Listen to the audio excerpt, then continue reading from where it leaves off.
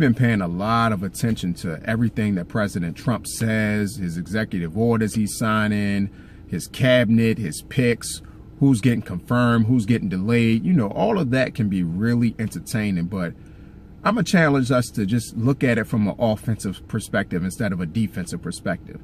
You see, while we sit there and look at it from a defensive perspective, we lose the opportunity to gain insight on how we can benefit from what he does. And I'm not saying that he's doing something so that we can benefit from it. I'm saying that we can take advantage of it just like we can take advantage of any presidency. It's not about Donald Trump. It's bigger than Donald Trump. This is the opportunity right now, because it's the beginning of his presidency, to actually get some foresight on what he's going to do so you can be ahead of the curve and start to make money off of his moves, whether you agree with them or not. Because I can tell you, while I don't agree with him on many things that he's putting in place, I am paying attention.